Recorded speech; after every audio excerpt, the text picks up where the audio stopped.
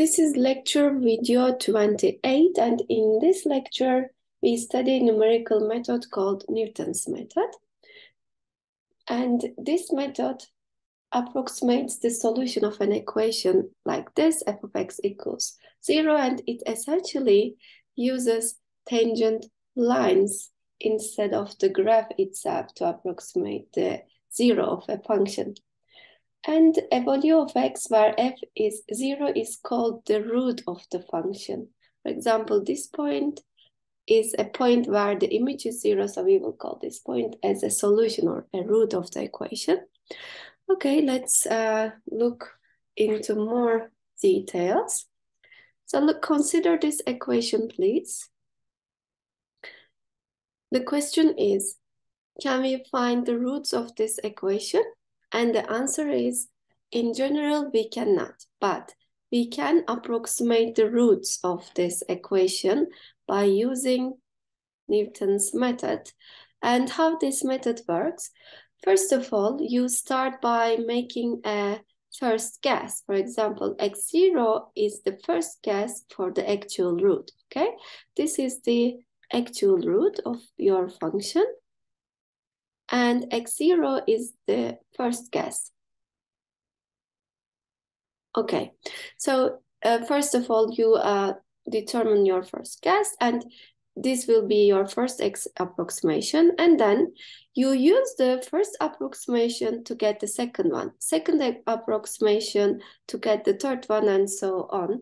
And every other approximation depends on the previous one via this example where the denominator is not 0, of course. So this equation is a recursive equation. Recursive relation on the approximation. Every next root depends on the previous one. So what I mean is, for example, let's insert n equals 0 to this equation. Then what you have, x1 on the left side, you will obtain x0 minus f of x0, f prime of x0, right? So this x0 point will be our first guess. And as you can see, x1, which is the next approximation, depends on the x0, which is the first original approximation. And then let's insert n equals 1. Then the equation becomes x2, x1, f of x1 divided by f prime of x1. You see, this time you use this x1 in your equation that you found in the previous step, and x2 is determined totally by using x1, and so on. Every next approximation depends on the previous one. So for example, in the next step, you will be using x2 in your equation to find the third approximation, and so on. Okay, so this is the main equation of the Newton's method that gives you the approximation recursively depending on each other. And the question is now, where does this equation come from? Let's try to understand. Okay, look at this figure, please. This, as I said, this is the actual root of our graph because it is the x-intercept, it is the 0 of our function. We want to find an approximation to this actual root. That's why we apply Newton's method. And we start by giving a first guess. Okay, and this is the algebraic way of how Newton's method works, but geometrically, we can understand this equation by analyzing the tangent lines. For example, by using this first x0 point, you draw a tangent line to your curve. And then this x1 given by the Newton's method is in fact the x-intercept of the tangent line drawn to your curve at the point x equals x0. So this is the geometric interpretation of this equation, okay? So x1 given by this equation in the Newton's method is in fact the x-intercept of the tangent line Okay, this is the tangent line to your curve to y equals f of x at which point? At x equals x0. So this tangent line intersects x-axis at x1, being this x1 in your Newton's formula. And similarly, x2, here, this x2 is what? It is the x-intercept of the tangent line, this tangent line, this case, tangent line drawn to your curve at the point x1. And similarly, if you keep doing this, x3 coming from your Newton's formula will be what? It will be the x-intercept of the tangent line drawn to your curve at the previous point x2 and so on. It goes like this. And at each step, as you can see, your approximations are getting closer and closer to the actual root. Let's write this down. So at each step, approximations are getting closer and closer to the actual root, which is given here, which is the red dot here. So this is the geometric interpretation of the Newton's method, and these approximations x0, x1, x2, x3 are given by this recursive equation, okay? So, and okay, I need to explain now where does this equation come from. In fact, it is totally related to the equation of the tangent line. Let's try to derive this equation together by analyzing the tangent line here. Okay, this is the tangent line to your graph drawn at which point? As you can see, we draw this tangent line at this point xn. And if you look at this point on your curve, it is xn and the image of xn, right? So now I will try to find the equation of this tangent line.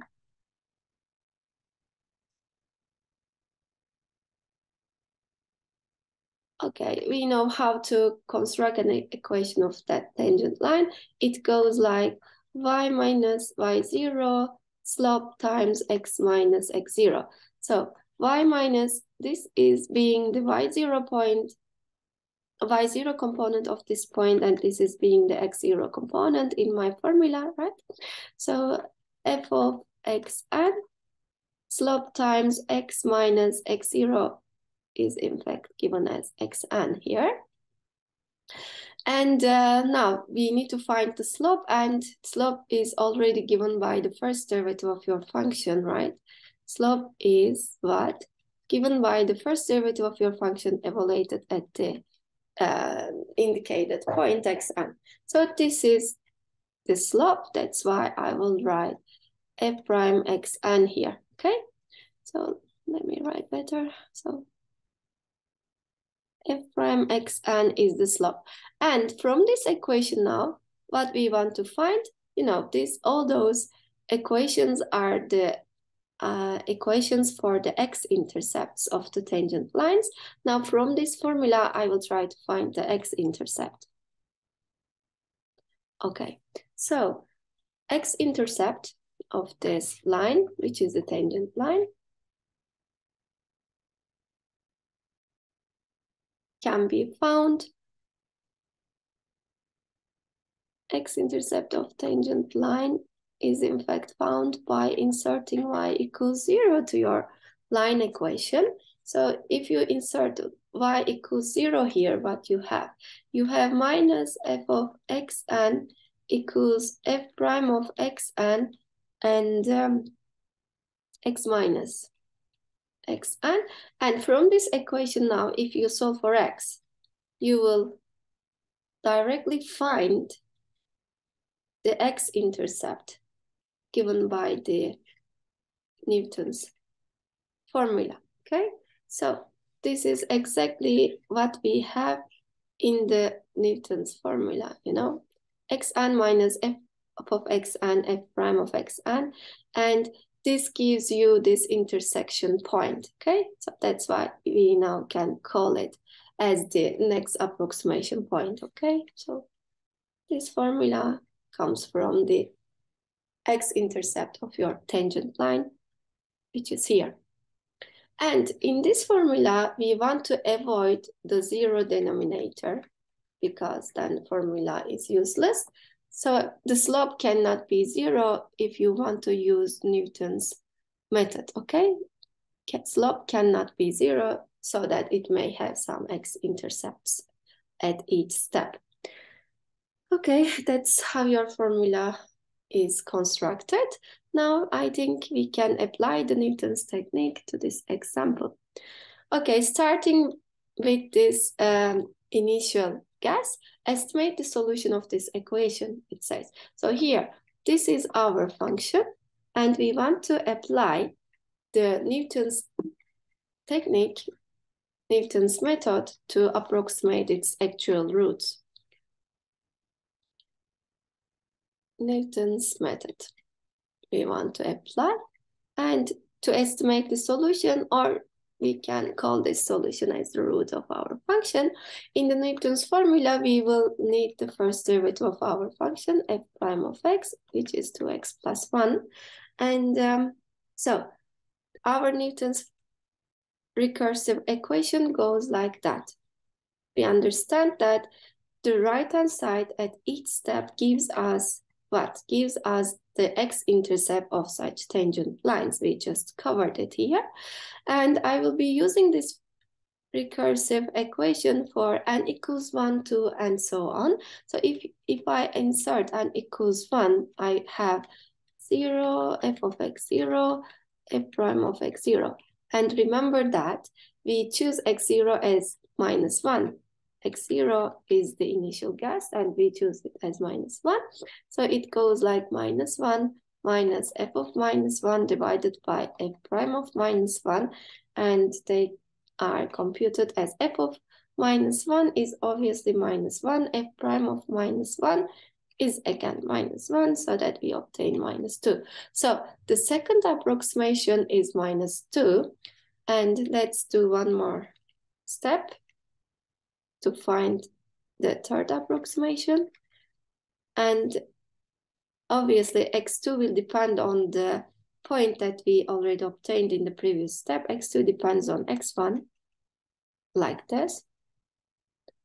Okay, so let's insert the information that we find x1 as minus 2. So it goes like minus 2 minus f of minus 2, f prime of minus 2. If you insert all the details here, you will compute a number like minus 2 plus 1/3. So it is approximately minus 1.67. Okay, this is the approximation given by the Newton's technique, given by Newton's method, and the actual root is in fact, okay, let me tell you, the actual root is in fact 1.622 if you use the calculators, and you can see that how close they are. So Newton's method gives us a way to approximate the actual roots very strongly, very closely like this. Okay, so if you keep doing more approximations and more steps, you will find more closer results to your actual root. Okay, let's try the next one. Use Newton's method to find correct 4 decimals, it says. Okay, so this is the root of which equation? Let's first understand that, because to be able to use the Newton's method with this recursive equation, I need to have the function itself, right? We need an f. So this number is the root of this equation, obviously, right? It is a root of this f of x, and we also need the first derivative of the function, which is 6x to the power 5. And now, in the previous example, we had the initial gas. It was given, but here the initial gas is not given. That's why we will try to make a nice initial gas here. So the actual root is this number, this number. And, you know, it is greater than square root 5, and obviously it is less than 2. So you can choose your initial guess as this number. So it is our choice. We choose x0 as 1. Okay, let's start applying this technique. If n is 0, we have x1, x0, f of x0, f prime of x0. Now I will insert my initial guess, which is 1. So it is 1 minus f of 1, f prime of 1. So what are those numbers then? If you compute f1, f prime of 1, and you will find 7/6 here. And what happens if n equals 1 and x2 is x1, f of x1, f prime of x1. You know, we already find x1 as 7/6, so we will insert that to here because x2 totally depends on x1. 7/6. This will give you this number, 1.89. And this is really close to our actual root. So this number is 1.12 by calculator. So you see, even in the second step, we succeeded to obtain a very close number to our actual root. This is the actual root, and this is the approximation given by Newton's method. So it works like this, and as you can see, even in the second step, you get really close to the actual roots, which shows that Newton's technique is a strong, useful method. Okay, let's look at this one. Use Newton's method to find an approximation to this equation, and it also gives the initial guess. Okay, what is the function here? ln x minus 9 plus x equals 0. So we want to find the root of this function. In fact, we want to approximate the root, right? And if this is the function, what is your first derivative then? It is 1/x plus 1. Okay, let's start the process of Newton's method.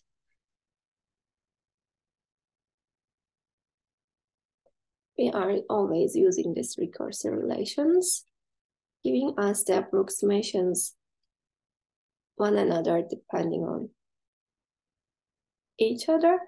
So if n is 0, x1 is x0 minus f of 0, x0 divided by f prime of x0. So our initial guess is given as 10. So it is 10 minus f of 10 divided by f prime of 10. Your function is here, first derivative function is here, and then f of 10 is computed as ln 10 minus 9 plus 10, and this is what? This is 1/10 plus 1. So if you compute this by calculator, you will find some number like 7, okay? And let's also do this one more time. x2 totally depends on x1, f prime of x1, and now we will insert x1 as 7, okay? So that this becomes ln, just 7, of course, the point itself, minus f of 7, f prime of 7, and you will find 7/5, like that. So this is the approximation for the second step, just like they want back this. And if you keep, if you like, you can keep doing more approximations to find more closer points. Okay, this question, I want to leave it as an exercise. Please study on this question and ask if you have any questions, please ask me later. And finally, in this lecture, I want to look at this example. So this is an example to understand all the details of Newton's technique, we will be commenting on the details of it. For each initial approximation, determine graphically what happens if Newton's method is used for the function whose graph is shown. Okay, let's start with part A. We will decide if x1 equals 0. If 0, this point is used for the initial guess, Newton's method will work or not. We will decide this. So let's try to understand by using the geometric visualization of the Newton's technique. So if this is our first guess, without computing those recursive relations, I mean these ones, we will be finding the next point by using the geometric argument of Newton's technique. So what was that? You draw a tangent line, you draw such a tangent line to your curve at your first initial point, and you look at the x-intercept of it. Now x-intercept is here, right? And then at the second step, so if this is your x0 point, or maybe you can call it as x1, as they call it as x1, I will also do it like this. So this is your second approximation, and then you need to do the same. You will draw a tangent line to your graph at the point x2, and you will search for the next x-intercept, which is here. And you see, by drawing those tangent lines, you don't get closer to the actual root, which is here. This is the actual root of this graph. It has two roots, in fact. This is also another actual root. So Newton's technique is not working for this first initial choice. Approximations, as we searched here, and this will be x4, you see x2, x3, x4 are getting not closer, but far away from the actual root. So let me write this down. Approximations don't get closer to actual roots. So why it is like that? It is just because our initial guess, our first guess is not good enough. It is a bad one. Why I am saying this initial guess is bad, is not a good one? Because you see, choosing 0 when the actual root is 3 is kind of far away from the actual root. You always need to choose your initial guess as close as possible to choose the initial guess as close as to the actual root, okay? To the actual root. That's the reason that Newton's method is not working for this initial choice, because it is not a good initial guess. It has to be chosen as close as possible to your actual root. Okay, let's look at part B. Part B says initial guess is 1. Now, it should work because 1 is close enough to this actual root. Close enough. That's why we expect that it will be working. Okay, by the way, there is another thing.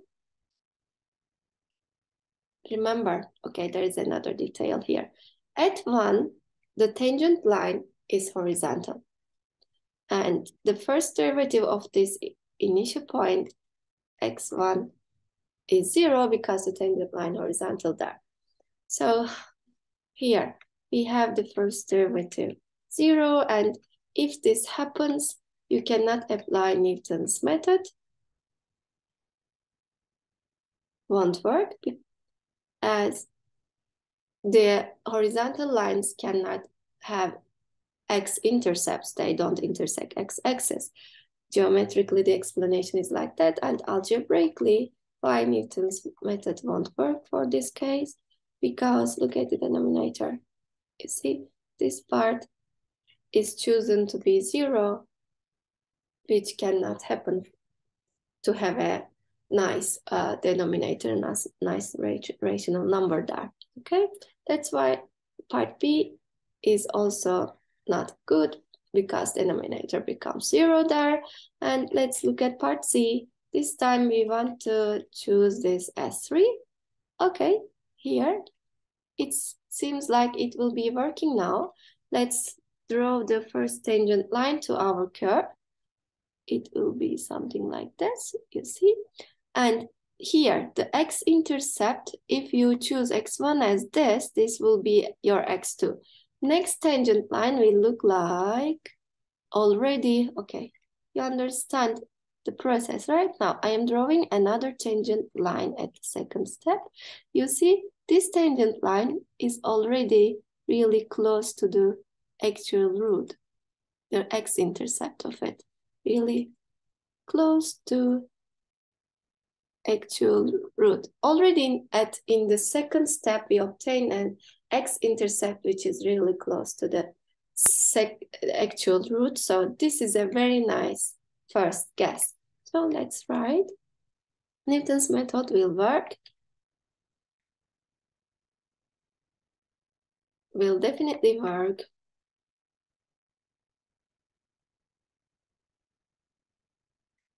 It work for this initial choice.